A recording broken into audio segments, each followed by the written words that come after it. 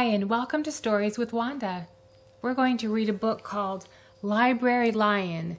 It was written by Michelle Knudsen, and the pictures were created by Kevin Hawks. Library Lion.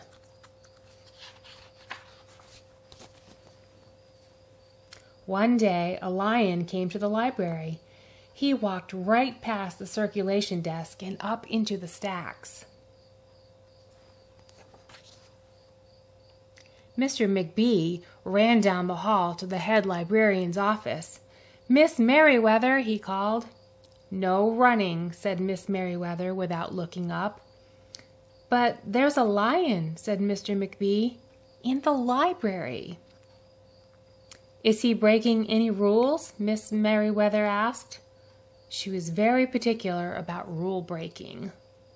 "Well, no," said Mr. McBee, "not really." "Then leave him be."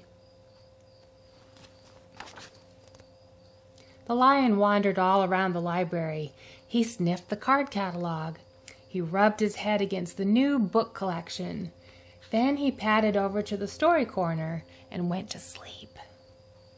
No one was sure what to do. There weren't any rules about lions in the library. Soon it was time for story hour, but there weren't any rules about lions at story hour either. The story lady seemed a little nervous, but she read out the first book's title in a good, clear voice. The lion looked up. The story lady kept reading. The lion stayed for the next story, and the story after that. He waited for another story, but the children began to walk away. "Story hour is over," a little girl told him. "It's time to go." The lion looked at the children. He looked at the story lady. He looked at the closed books, and then he roared very loud. Roar! Miss Merriweather came striding out of her office. "Who is making that noise?" she demanded. "It's the lion," said Mr. McBee. Miss Merriweather marched over to the lion. "If you cannot be quiet, you will have to leave," she said in a stern voice. "Those are the rules." The lion kept roaring. He sounded sad.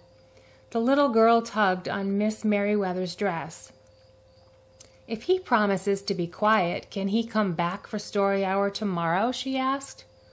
The lion stopped roaring. He looked at Miss Merriweather. Miss Merriweather looked back. Then she said, "Yes, a nice quiet lion would certainly be allowed to come back for story hour tomorrow." "Hooray!" said the children. The next day the lion came back. "You are early," said Miss Merriweather. "Story hour is not until 3 o'clock." The lion did not budge. "Very well," said Miss Merriweather. "You might as well make yourself useful." She sent him off to dust the encyclopedias until it was time for story hour. The next day, the lion came early again. This time, Miss Merriweather asked him to lick all the envelopes for the overdue notices. Soon the lion began doing things without being asked. He dusted the encyclopedias. He licked the envelopes. He let small children stand on his back to reach books on the highest shelves. Then he curled up in the story corner to wait for story hour to begin.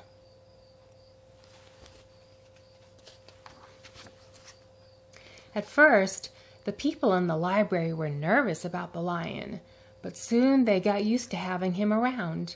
In fact, he seemed very well suited for the library. His big feet were quiet on the library floor. He made a comfy backrest for the children at story hour, and he never roared in the library anymore. "What a helpful lion," people said. They patted his soft head as he walked by. "How did we ever get along without him?" Mr. McBee scowled when he heard that. They had always gotten along fine before. No lions were needed. Lions, he thought, could not understand rules. They did not belong in the library. One day, after he had dusted all the encyclopedias and licked all the envelopes and helped all the small children, the lion padded down the hall to Miss Merriweather's office to see what else there was to do. There was still some time left before story hour. "Hello, Lion," said Miss Merriweather. "I know something you can do. You can bring a book back into the stacks for me. Let me just get it down from the shelf." Miss Merriweather stepped up onto the step stool. The book was just out of reach. Miss Merriweather stood on her toes. She stretched out her fingers. "Almost there," she said. Then Miss Merriweather stretched a little too far. "Ouch," said Miss Merriweather softly. She did not get up. "Mr. McBee," she called after a minute. "Mr. McBee." But Mr. McBee was at the circulation desk. He could not hear her calling. "Lion," she said, "please go and get Mr. McBee." The lion ran down the hall. "No running," Miss Merriweather called after him. The lion put his big front paws up on the circulation desk and looked at Mr. McBee. "Go away, Lion," said Mr. McBee. "I'm busy." The lion whined. He pointed his nose down the hall toward Miss Merriweather's office. Mr. McBee ignored him. Finally, the lion did the only thing he could think of to do. He looked at Mr. McBee right in the eye.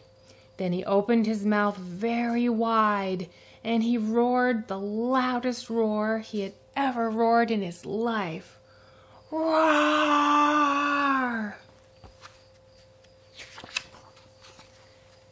Mr. McBee gasped. "You're not being quiet," he said to the lion. "You're breaking the rules." Mr. McBee walked down the hall as fast as he could.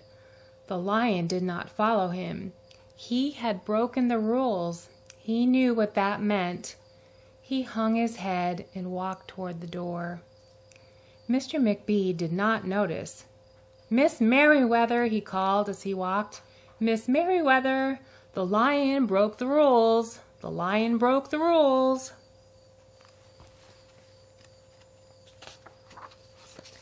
He burst into Miss Merriweather's office, but she was not in her chair. "Miss Merriweather?" he said. "Sometimes," said Miss Merriweather from the floor behind her desk, "sometimes there is a good reason to break the rules, even in the library. Now please go call a doctor." "I think I've broken my arm." Mr. McBee ran to call a doctor. "No running," Miss Merriweather called after him.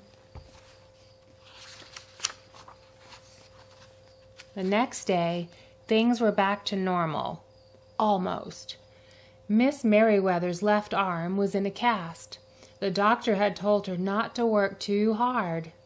"I will have my lion help me," Miss Merriweather thought. But the lion did not come to the library that morning. At 3 o'clock, Miss Merriweather walked over to the story corner. The story lady was just beginning a story for the children. The lion was not there. People in the library kept looking up from their books and computer screens, hoping they would see a familiar furry face. But the lion did not come that day. The lion did not come the next day either, or the day after that.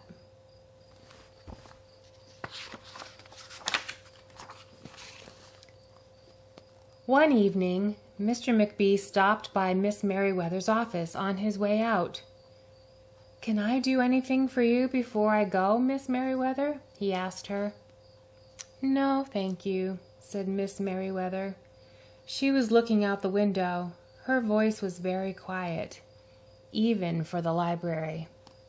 Mr. McBee frowned as he walked away. He thought there probably was something he could do for Miss Merriweather after all. Mr. McBee left the library, but he did not go home. He walked around the neighborhood. He looked under cars. He looked behind bushes. He looked in the backyards and trash cans and tree houses. Finally, he circled all the way back to the library. The lion was sitting outside, looking through the glass doors. "Hello, Lion," said Mr. McBee. The lion did not turn around. "I thought you might like to know," said Mr. McBee, "that there's a new rule at the library. No roaring aloud, unless you have a very good reason. Say, if you're trying to help a friend who's been hurt, for example." The lion's ears twitched. He turned around, but Mr. McBee was already walking away. The next day, Mr. McBee walked down the hall to Miss Merriweather's office.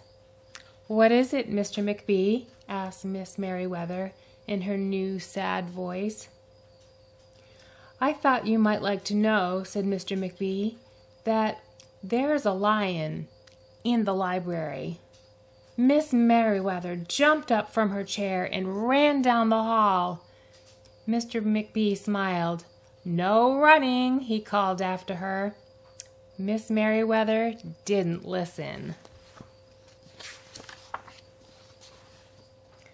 Sometimes there was a good reason to break the rules, even in the library.